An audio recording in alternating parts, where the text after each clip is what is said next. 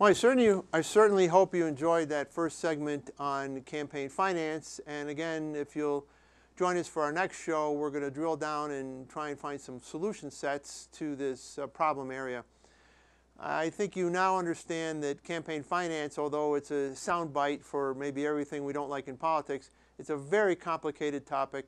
It's multifaceted, multi-layered, and if you don't really understand some of the nuances and the complexities of it all, I don't think we'll get to the point where we can understand and work together on the solutions. One of the subsets of campaign finance that came out in today's conversation is the notion of incumbency protection.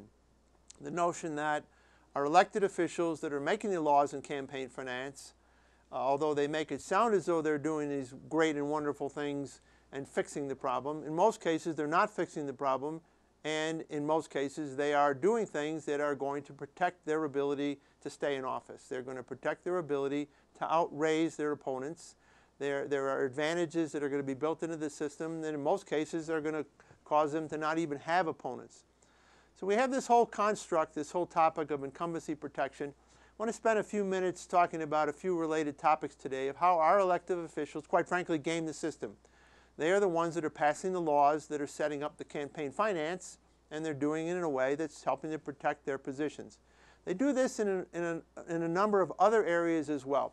So the first topic that we obviously covered today is the campaign finance. Another topic that we're going to cover in some subsequent shows is redistricting. Now, redistricting is required by the Constitution. Every 10 years there's a census, and every 10 years the population of the country shifts, and every 10 years the districts that our representatives run in also change. Obviously, statewide elections don't change, but what we're talking about is our congressional districts, our state representative districts, our state senator districts. They're being redrawn every 10 years. Now, similar to campaign finance, the laws that are being passed to set up the new districts are being passed by the incumbents. So if you were an incumbent, what would you do? Would you draw a district that protected your seat, that made sure that the number of people that you knew were going to vote for you were in your new district, or would you want to stray from that and perhaps get to a little more neutral representation and create competition? Well, again, it's not in your self-interest to create competition. It's in your self-interest to keep your job. So you'll find that many of our elected officials are drawing maps, are doing the redistricting in a way that's, again, incumbency protection, protecting their jobs, limiting competition, limiting the number of people that would run against them. So they've limited the amount of money the opposition is going to raise, and in redistricting, they're limiting, quite frankly, whether or not someone will even run against them, depending upon the makeup of the district. Another tier of this incumbency protection relates to voter registration. Now, in another segment, we talked about the fact that the voter registration numbers in our country are very low, very low. In fact, one of the lowest voter registration totals in the world. Other countries' voter registration numbers and voting numbers are much higher than ours.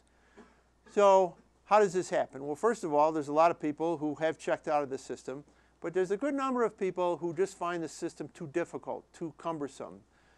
And this is part of what I would suggest is a systematic approach to, again, protect the incumbents and help them get reelected. If you're a Democrat, you want to have a system that's going to get the most Democrats registered. If you're a Republican, you want a system that's going to get the most Republicans registered. Or maybe if you're the Democrat and Republican working together, you want to have a system that's going to get the most people that are party members registered. You don't want the independents, though. You don't want the outliers. You don't want the people on the margin. You don't know how they're going to vote. So you make it a little more difficult to be registered, and you maybe do it in a way that's subtle, so you target populations that you know, if they did register, might want to vote for you. We're going to spend some time on some other shows, other programs drilling down on this topic, so I'm not going to go into great detail today, but again, I want to suggest that the people who are making the laws in campaign finance, in redistricting, and in voter registration, that again is going to protect their incumbency. One more topic which we're going to see in the next segment of today's show is called ballot access. Now this determines how hard it is to actually get on the ballot. What are the requirements to get on the ballot? And we're going to spend some time talking about ballot access throughout subsequent programs. But you'll see in our next in our next segment, we have one of the nation's leading experts in ballot access who's going to be a regular contributor to this program.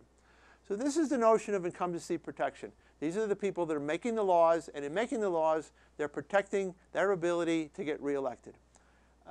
Again, I think it's a self-preservation issue, but we as the voters, we as the ones who don't like the dysfunction, we're the ones that don't like the polarization, we've got to come to grips with these topics, and we've got to work on solution sets to move forward and to have less dysfunction and less polarization.